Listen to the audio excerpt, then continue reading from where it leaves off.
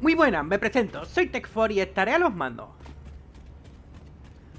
Pues bienvenidos de vuelta a nuestra serie de Satisfactory, gente. Bienvenidos de vuelta a nuestro planeta alienígena favorito para currar y doblar el lomo. Claro que sí. Y vamos a seguir por aquí, tal y como lo dejamos al final del episodio anterior, ¿vale?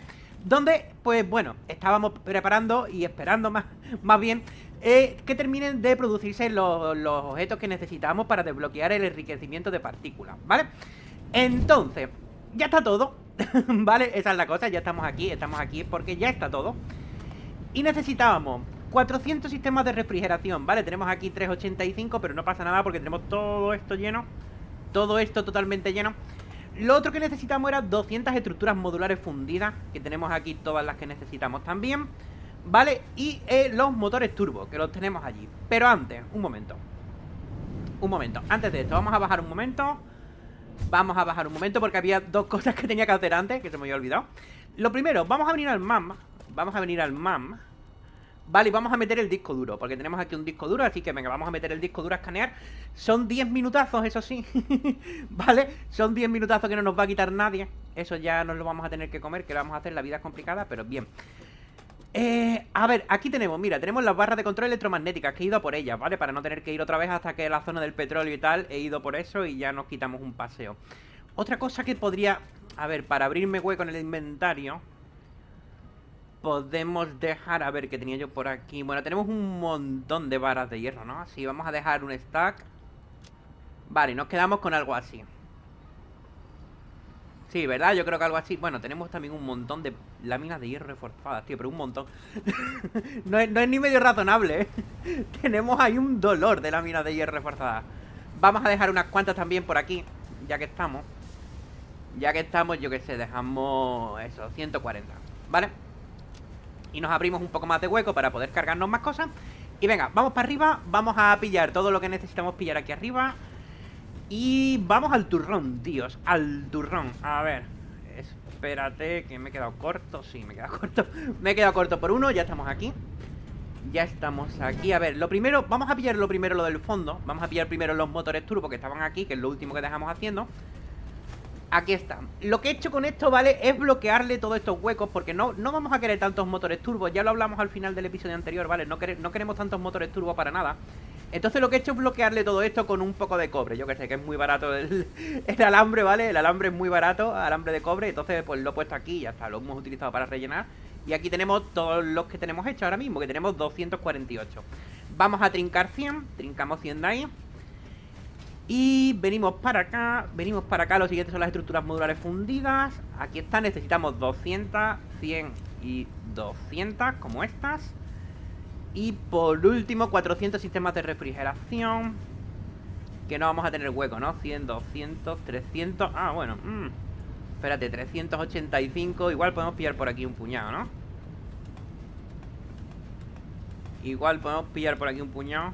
A ver, cuando vea el número 400, ahí. No, quedan 5, 1, 2, 3, 4 y 5, ya está. Perfecto, venga, al lío, al turrón. Vamos a entregar todo esto. Vamos a desbloquear el enriquecimiento de partículas, tío. Y ahora se viene trabajo, ahora se viene trabajo del serio. Metemos motores turbos, estructuras modulares fundidas y sistemas de refrigeración. Ahí está. Y lanzamos capsulita. A ver, Ada, cuéntame, querida. Milestone reached. The particle accelerator enables previously impossible processes, such as recycling nuclear waste and converting it into plutonium, as well as the generation of exotic matter. A new project part enables progress to the next phase. Bueno, pues ahí nos cuenta un poco Ada mientras se llevan nuestras cosas. Y estas cosas sí que han dolido, ¿eh? Estas cosas sí que es para ponerse triste. Bueno, se llevan todo eso y nos permite ahora acceder al enriquecedor. Aquí está el acelerador de partículas. Iba a decir enriquecedor de partículas, acelerador de partículas. Bueno, esto es caro de cojones, ¿vale? Pero esto no es lo peor. Lo peor no es que esto sea tan caro. Lo peor es casi crear el plutonio. Eso es lo peor. Eso es lo peor. Estoy viendo, claro, porque estos materiales los tendríamos que tener ahora encima. Antes de irnos tenemos que tener esos materiales encima, ¿eh? A ver, de aquí que me faltaría por pillar, tío. Me faltan... Bueno, me faltan algunas cosas, espérate. Espérate, vamos a venir aquí arriba. Vamos a pillar un poco de... Bueno, me he pasado, pero... me he pasado. A ver. Aquí. Vamos a pillar un poco de acero, ¿vale? Tenemos que pillar tuberías de acero. Vale. Tenemos que pillar también motores. Algo de motores me vendría bien. No nos vamos a engañar. Tener algo de motores encima también me vendría chachi. Y aparte de esto, yo creo que todo lo demás vamos medio bien, ¿no? Ah, por cierto, mientras estaba esperando que se hiciera todo esto, he ido por electrobabosas para hacer una esquirla. Bueno, para hacer una, no, para hacer varias esquilas. Y tenemos ya de nuevo 12 esquilas de energía, ¿vale? Hemos recuperado aquí 12 esquilas de energía que habíamos puesto mucho en los episodios anteriores. Y nos habíamos quedado muy bajitos. Así que nada, he ido por unas cuantas electrobabosas y ahí tenemos nuestros queridas esquilas de energía. Las tenemos ya a tope. A ver, pues entonces, vamos a necesitar un buen puñado de historias. ¿Aquí qué pasa? Va todo bien, ¿no? Sí, va todo bien. Ya calculamos, aquí había de todo. Vale, entonces, a ver. Bueno, voy a coger las estructuras modulares fundidas que tenemos. 29, no tenemos muchas y tampoco hay mucho donde rascar. Necesitamos también algunos... Ostras, esto le da a ordenar, ¿verdad? Le da a ordenar, claro. Le da a ordenar, espérate. Espérate porque le da a ordenar y aquí hemos liado un taco bueno. A ver, tengo que volver a ponerlo todo, tío. Tengo que volver a ponerlo todo porque aquí he liado una. Aquí he liado una que no te lo crees. Esto me pasa por manaza, tío. Esto me pasa por manaza. Hemos liado una buena aquí, a ver. A ver, que ampliemos esto un poco. Vale, ya está. Dejamos simplemente la primera fila libre. Y ahora de aquí vamos a trincar 50 motores turbo mismamente. Mismamente nos vamos a llevar 50 motores turbo. Y ahora, claro, sistemas de refrigeración. Sistemas de refrigeración, como que estamos cortos. Como que estamos cortos por todo esto. Pero claro, todo esto que están en la cinta... Todos estos que están en la cinta son susceptibles de ser rapiñados aquí. Y eso es lo que vamos a hacer. Vamos a rapiñarlos. A ver, tenemos 40, ¿no? Con 40 vamos bien. Tengo superordenadores, espérate. No, ¿no?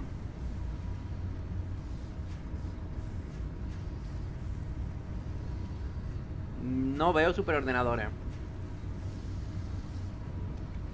A ver. Ah, son 50 para poner un acelerador de partículas. Son 50 de esto. ¿Voy a tener un problema con los sistemas de refrigeración? Dime que no, por favor. Vamos a venir para acá a la investigación del disco duro. A ver qué nos ofrece. Nos ofrece, a ver, ordenadores de cristales. No sé si es como muy buena idea, ¿no? No sé qué decirte. Después tenemos lingote de hierro puro y lingote de aleación de hierro.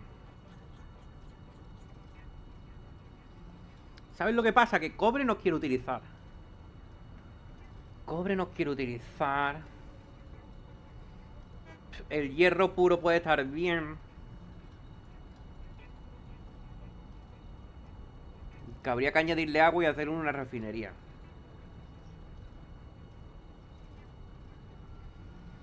Y la otra opción es hacer osciladores de cristal. No veo nada como muy bueno. Me voy a quedar con el hierro puro. Me voy a quedar con el hierro puro, pero no veo nada como especialmente bueno, ¿eh? Venga, pues vamos para la zona del petróleo. O sea, del petróleo. Vamos para la zona nuclear, que está también al lado de la zona del petróleo. Y cuando estemos allí, pues venga, volvemos, que tenemos que empezar a preparar el plutonio, me temo. Bueno, pues a ver, estamos aquí. Lo primero, vamos a empezar por ampliar toda esta zona. Vamos a tener que ampliar todo esto. Pero además bastante, ¿eh? Vamos a tener que ampliar todo esto, pero bastante, vaya. Bastante. Vamos a empezar tirando desde aquí.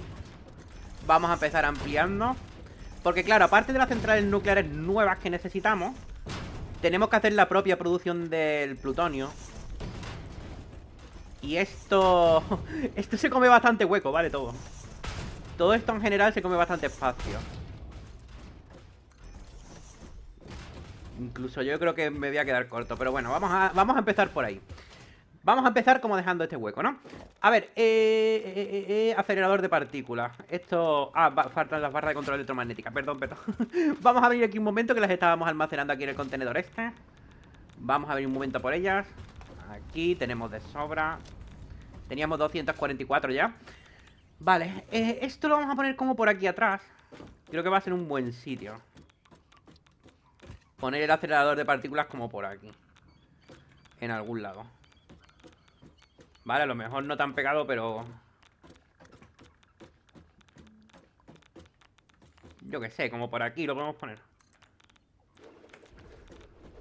Madre mía, qué locura de maquinote, tío. Siempre se me olvida el tamaño de esto. Es una locura el tamaño de la máquina esta. Bueno, y necesitamos los gránulos de plutonio. Esto es. Estos son los gránulos de plutonio. ¿Qué es el problema? Es este. El problema son 25 residuos de uranio por minuto.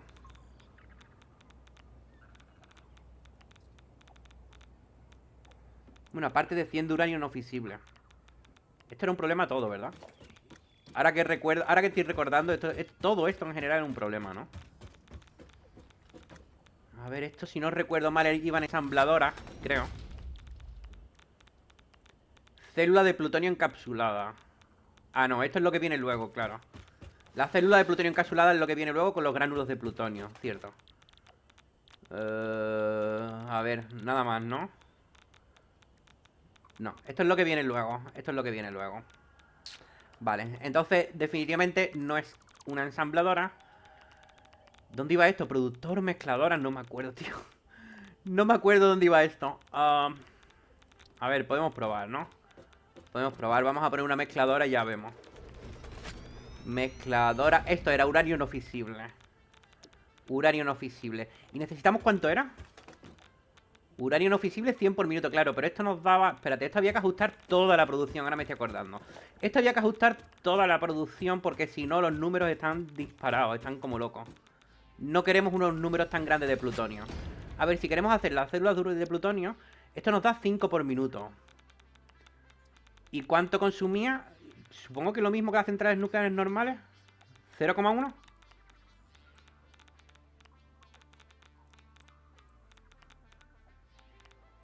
No puede ser 0,1, ¿verdad?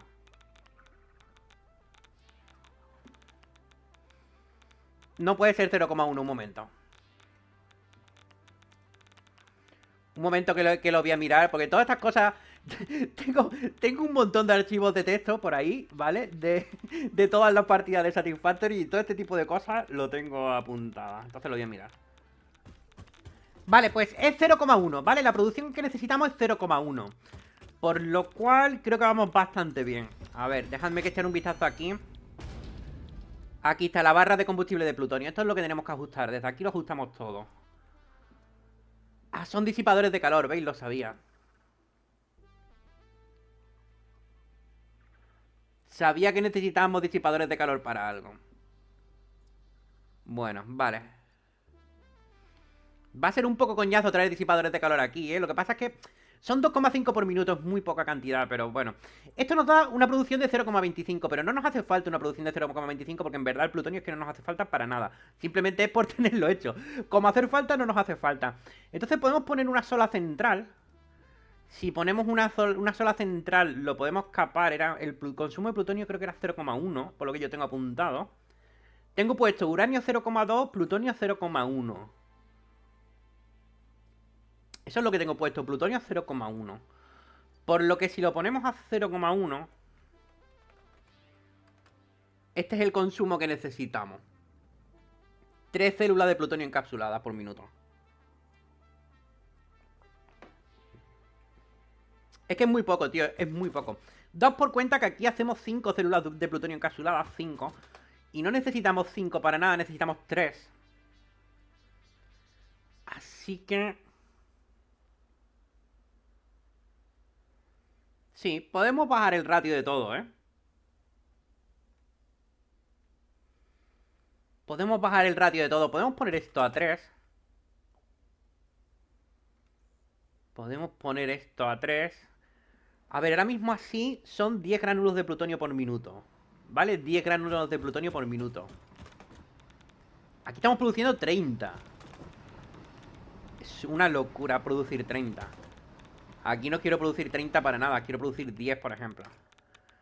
Vale, si producimos 10 necesitamos 33,333 periódicos de uranio no fisible y 8,33 periódicos también de residuos de uranio. Es que yo creo que con 10 vamos bien, porque con 10 hacemos esto, que son 5 células por minuto. Y aquí ni siquiera me hace falta tanto. Necesitamos 3, podemos subirlo un poco. 0,2 son 6. Vale. 0,15 4,5. ¿Dónde estará el límite? 0,17 0,16. Madre mía, o sea que tiene que estar en un punto intermedio. 0,165 es 0,16. Vale, pues entonces nada, lo vamos a dejar así. 4,8 células de plutonio encapsuladas por minuto. Vale, es muy poco. 1,6 disipadores de calor. Y vamos a hacer 0,16 barras de combustible de plutonio por minuto. En total. Yo creo que así está bien. Así está bien. Células de plutonio encapsuladas. Vale, y dejamos este número. Y dejamos este encuadre. Dejamos esto sin tocar, ¿vale? Y utilizamos 10 gránulos de plutonio por minuto. Que a su vez los 10 gránulos de plutonio por minuto los vamos a hacer aquí con, hemos dicho, 33,33333 de no fisible. Vale. Y esto, si me vengo aquí, esto me da 50 por minuto.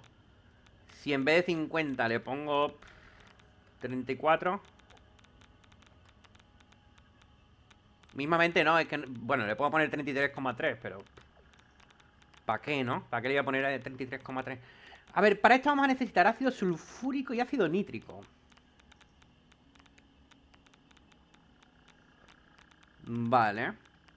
¿El ácido nítrico era con nitrógeno y ácido sulfúrico? Puede ser, ahora mismo no me acuerdo. Puede ser nitrógeno y ácido sulfúrico. A ver, serían 17 de sílice por minuto. Ostras, también sílice. También sílice, la madre que me parió. También sílice, tío. Tengo que traer un... Es que al tren que ya tenemos no lo puedo hacer infinitamente largo. Voy a tener que traer un tren nuevo o algo, no sé. O bueno, a ver, sí que puedo ampliar el tren que tenemos, pero... Es que tampoco me va a quedar mucho más remedio, la verdad. 25,5 de residuos. ¿Y esto cuánto genera? 10 residuos por minuto. O sea que en cualquier caso necesitamos 3 para generar 30 de residuos por minuto. En cualquier caso necesitamos 3. Esto está generando 10 cada una. Pues necesitamos como 3. Necesitamos como 3 para generar suficientes residuos. Ese es un poco el tema. Ese es un poco el tema. Que por cierto, aquí porque no me aparece residuos de uranio. Aquí exactamente porque no me aparece residuos de uranio. Es raro, ¿no? Es un poco rarete, pero aquí no me aparecen los residuos de combustible. Y aquí sí, tío. Vengo aquí, aquí sí me lo marca. Residuos de uranio. No sé si será un bug o qué. Puede ser un bug. Porque debería aparecer de todas, vaya. Y sin embargo, pues no aparece. Bueno, pues nada, necesitamos otra central nuclear, ¿vale? Ese es el caso. El caso es que por lo menos necesitamos otra central nuclear. Entonces, a ver, vamos a seguir ampliando aquí. Vamos a seguir ampliando hacia este lado. Central nuclear. A ver, esta tiene que ir aquí. Ahí tendríamos que poner otra central nuclear de estas. Y por lo tanto necesitamos 0,2 barras de combustible de uranio más. 0,2 de uranio más. Que aquí estamos produciendo... perdón. Estamos produciendo 0,4. Necesitamos producir 0,6. Por lo que tenemos que poner esquirla. Y ponerlo ahí, a 0,6 por minuto. Vale. Y ver qué necesitamos. Necesitamos 1,8 vigas industriales y 3 barras de control electromagnética. Esto lo tenemos. Esto lo tenemos porque estamos produciendo 6. Y vigas industriales estamos produciendo más de 1,8. Estamos produciendo 6 por minuto. Ahí no nos tenemos que preocupar de nada de esto. Vigas industriales y tal, lo tenemos. Y lo otro sería 30 células de uranio encapsulada por minuto. Y aquí estamos produciendo 25. Vale, esto tenemos que aumentarlo y ponerlo en 30 por minuto. Vale, y 30 por minuto. La única diferencia sería un poco más de hormigón, ¿no? Creo que es la única diferencia realmente así visible. Porque, hombre, a ver, uranio también, ¿no? Lógicamente, y ácido sulfúrico, pero eso estamos trayendo a saco. Uranio y ácido sulfúrico no es el problema. Así que sí, un poco más de hormigón. Un poco más de hormigón, porque si no recuerdo mal estamos trayendo solo un constructor. Correcto, le estamos trayendo este que está en 15.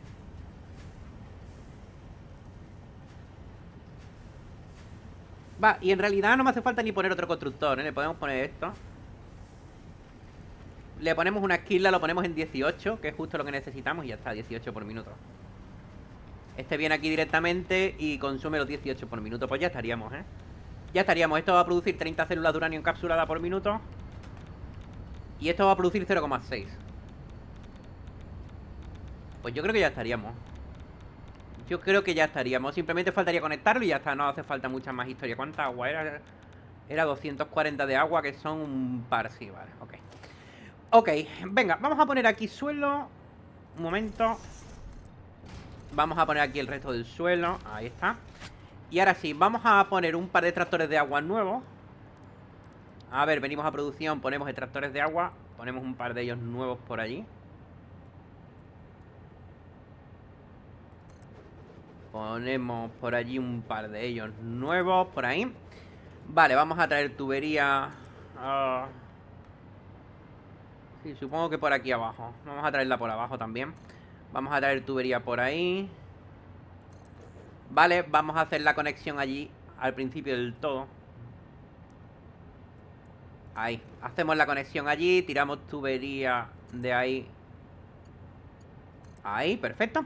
Y ahora venimos aquí abajo. A ver, vamos a poner la salida. Va a ser más fácil si lo pongo así. Bueno, y aún así lo he puesto un poco doblada. Parecía que iba a ser más fácil y aún así la estaba poniendo un poco doblada. Ahí, ¿no? Ahí parece que está más o menos recto. Venga, y ahora traemos esto para allá.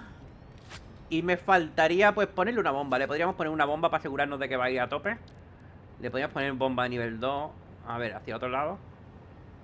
Sí, como por aquí, ¿no? Como por aquí le podemos enchufar la bomba de nivel 2. Aquí tenemos postes eléctricos de sobra. Conectamos eso. Conectamos... No llega. Vale, están demasiado lejos, espérate. Espérate, vamos a hacer una cosa. Vamos a poner el poste eléctrico por aquí. Vale, como por ahí. Y ahora ya enchufamos aquella. Y ya estaría todo. Ya estaría todo, porque estarían los dos extractores conectados. Esto ya estaría llegando aquí, perfecto. Ahora tendríamos que dividir las barras de combustible de uranio. Las vamos a tener que dividir mejor, de otra manera. Vale, vamos a quitar esto. Las vamos a tener que traer directamente aquí al centro y dividirlas desde aquí, pues en 3 bracitos diferentes. Así que vamos a poner divisor con la entrada por detrás. Vale, lo vamos a poner como por ahí. Perfecto. Y ahora vamos a poner, tú vas para acá, tú vas para allá. Vale, y tú... No, perdón. Y tú vienes para acá. Ahí. Y ahora tendríamos que traer la barra de combustible allí. Ahí está, perfecto. Estas barras de combustible las traemos por aquí. A ver, sí, las podemos traer por aquí mismo, pegadas. Las podemos traer por ahí, ahí. Vale, y que se divida en 3 partes. Oye, ¿esto por qué se ha quedado muerto? ¿Esto por qué cojones se ha quedado muerto? ¿Qué le pasa, tío? Están pasando unas cosas más raras. ¿Esto por qué se ha quedado como muerto? Es que si pillo esto encima me voy a morir, ¿verdad?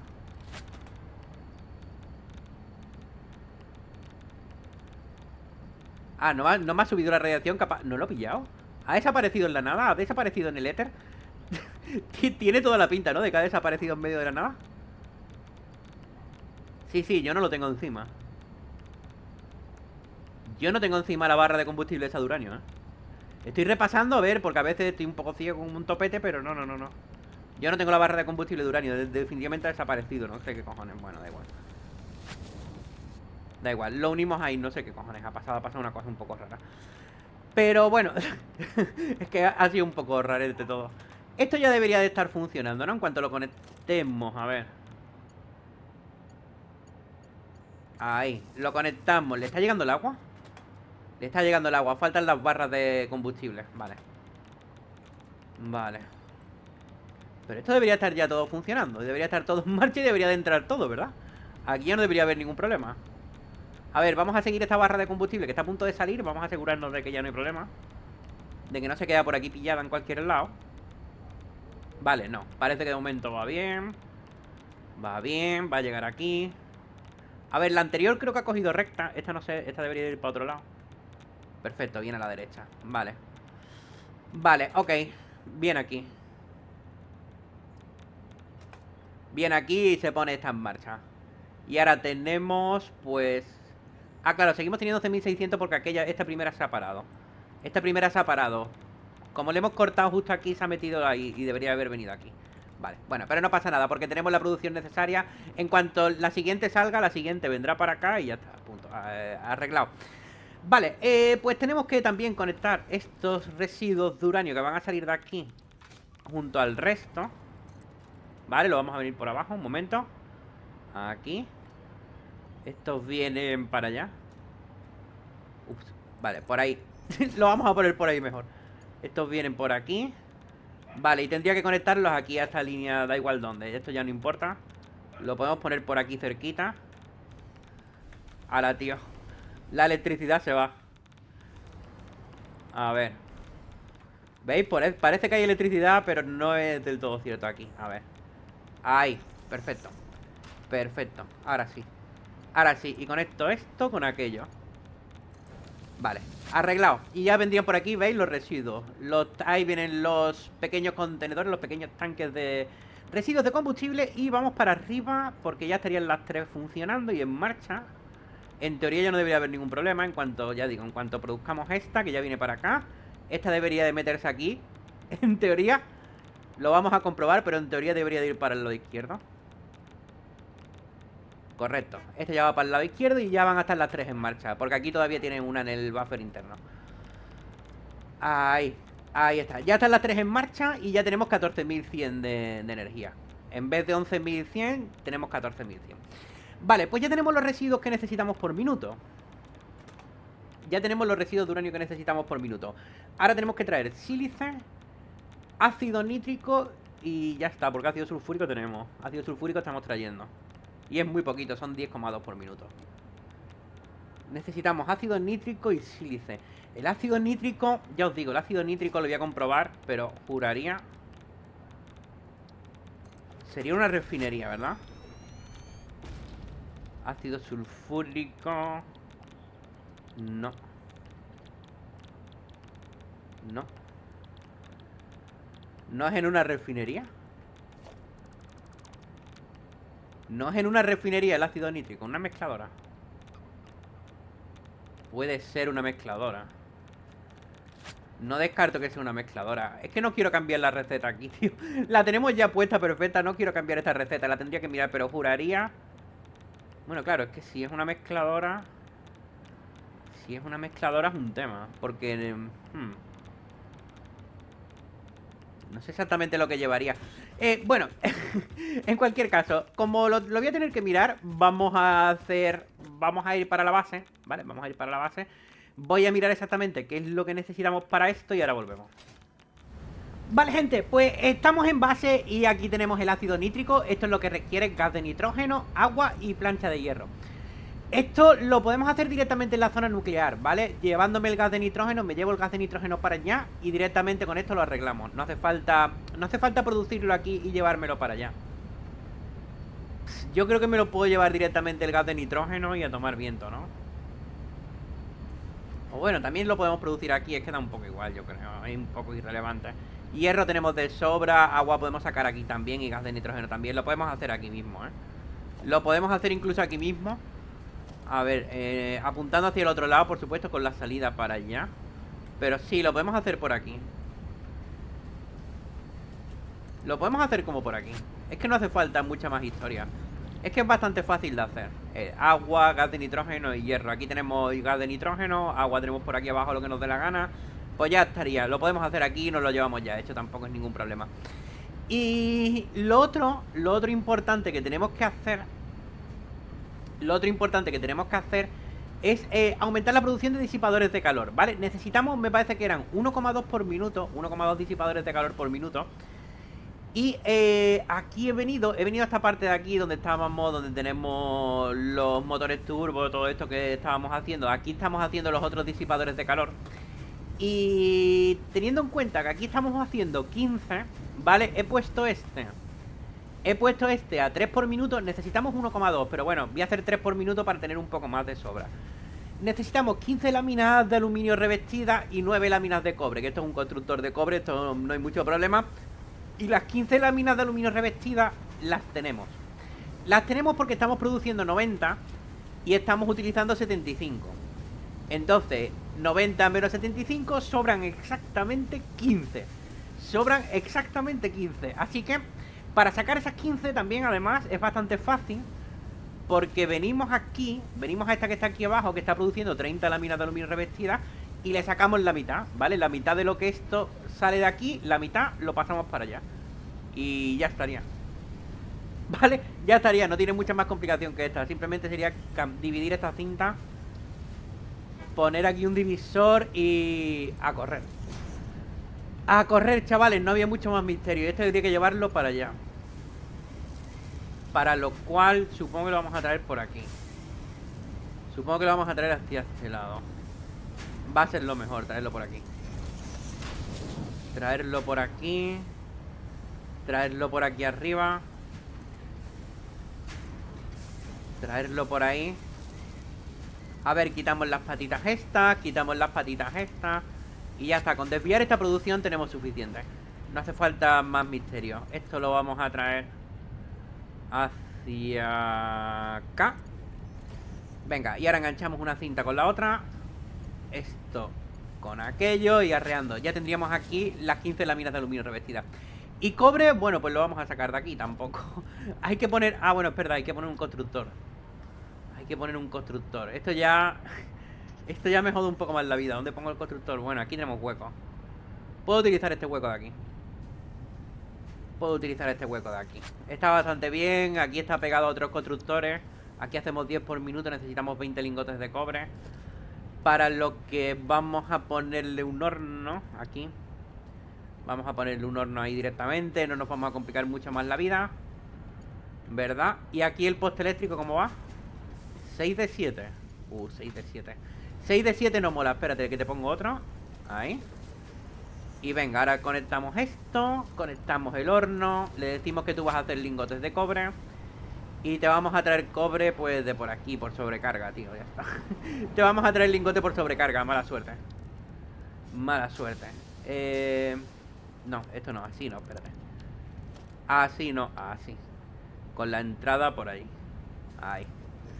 Maravitupendo, conectamos esto, conectamos aquello. Y esto va aquí. Perfecto, y ya tendríamos ahí cobre. ¿Vale? Incluso esta de aquí la podemos poner cinta nivel 4 si queremos. Yo qué sé. Para que vaya repartiendo un poco más rápido, que no le hace falta, porque esta es nivel 3, ¿no? Esta es nivel 3. Eso sí, un poco tontería, esto es nivel 3, pero va. Dejamos aquí esto un momento que lo hemos cogido a mano. Vamos a poner la cinta aquí en medio, porque si no, pues no va a conectarse. Ahí.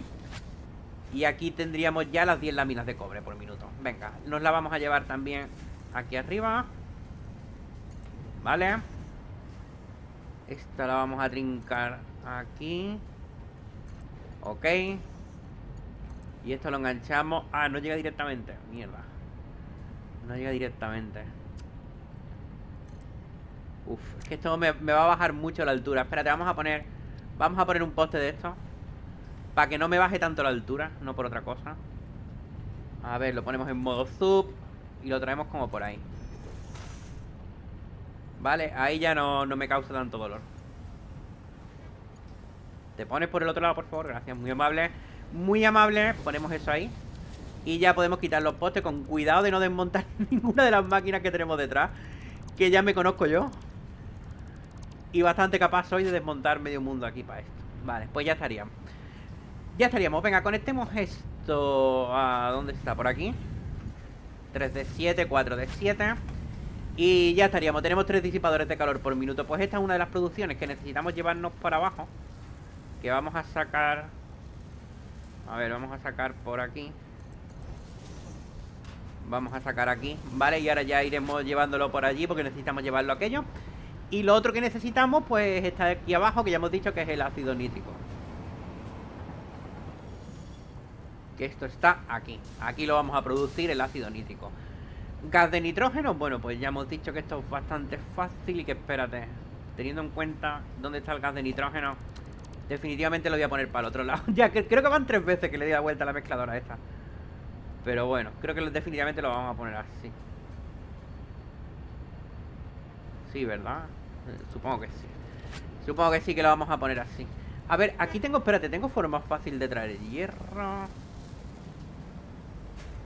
Uf, no creas, ¿eh? No creas porque no tenemos hierro cruzando por ningún lado. No tenemos hierro cruzando por ningún lado. Pues entonces lo voy a hacer en la zona nuclear esto. Entonces definitivamente lo vamos a hacer en la zona nuclear. Simplemente por no tener que traer hierro hasta aquí, tío. Porque no tenemos hierro por aquí en ningún lado. No tenemos hierro cerca. Y en la zona nuclear tenemos acceso a todo el hierro que nos dé la gana cerca. Pues me llevo directamente el gas de nitrógeno. Pues ya estaría entonces. Tengo que cambiar la línea de tren. Poner 2 extracciones extras. Una para fluidos y otra para objetos normales. Para poner los disipadores. Y sí, y cambiar tanto aquí como en la zona del petróleo. Cambiar toda la línea de tren.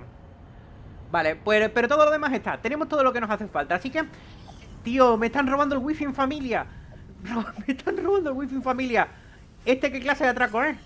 Bueno, gente, como digo, lo vamos a dejar por aquí por este episodio, ¿vale? Que yo creo que está bien. Y el cambio de tren lo voy a hacer yo por mi cuenta, para que cuando vengamos en el siguiente episodio simplemente nos pongamos a producir el ácido nítrico en la zona nuclear y pongamos ya en marcha todo. Porque una vez que tengamos el ácido nítrico ya está, ya estamos listos para estar en marcha. Ah, sílice, es verdad, tenía que buscar sílice. Bueno, cuando esté en la zona del petróleo también haré un escáner, a ver si hay cuarzo por allí cerca, ¿vale?